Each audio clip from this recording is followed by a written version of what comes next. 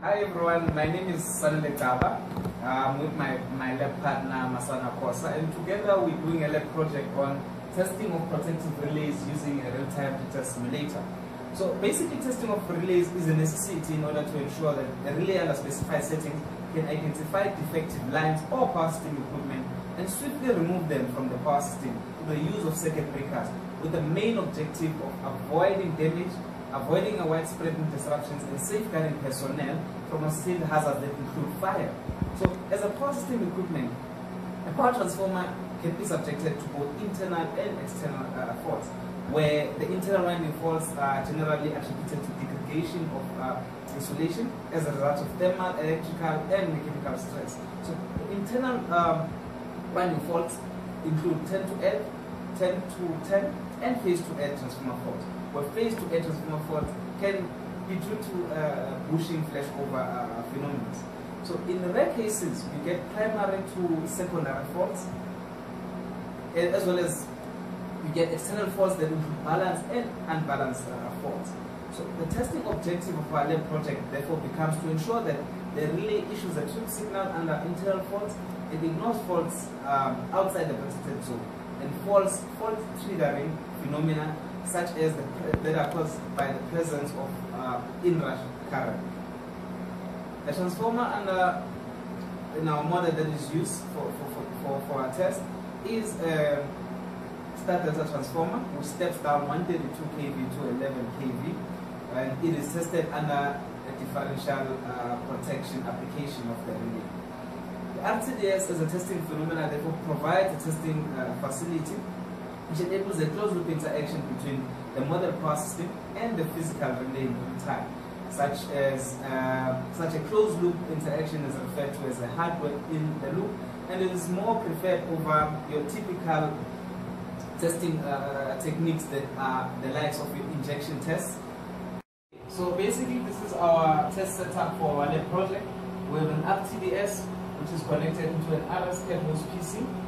So what an RSCAD does is that it allows us to actually build models that are run on the RTDS.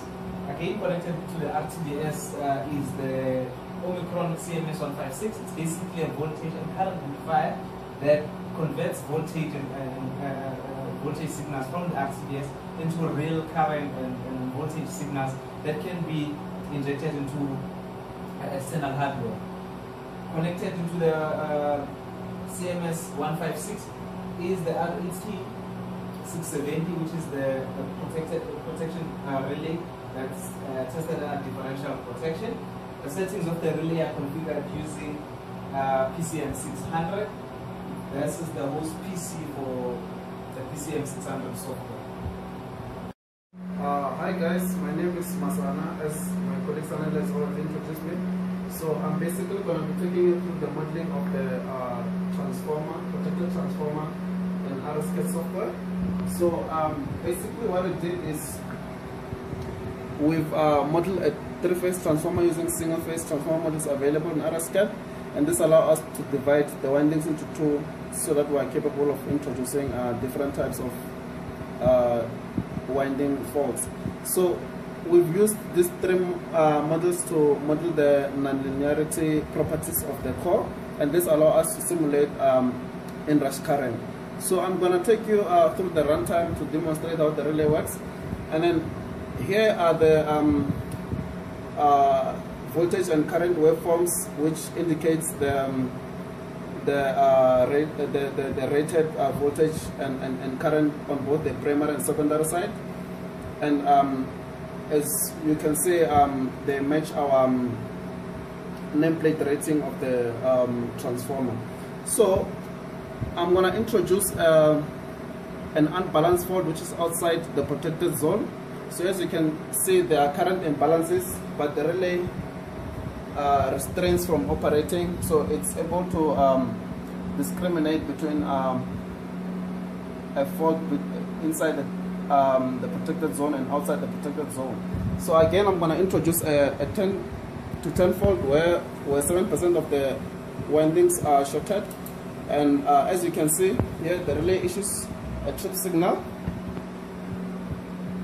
Yeah, and the trip signal is fed back into the RTDS, where it actually interacts with the power system module that has been built. And it's when we detect the trip signal, we open the circuit breakers connected to both to the primary and secondary side of the transformer. And as you can see, there's no current flowing in the primary and secondary side of the transformer. So in conclusion, we can say we've successfully tested the relay with introducing faults that are outside the protected zone, which are balanced and unbalanced faults, and we also simulated inrush currents and the relay restrained from operating, but the relay issued the trip signal when we introduced winding faults like turn to ground and also face to ground, which are as a result of flash over from pushing to the high voltage cable going inside the transformer. So the relay actually operates as expected.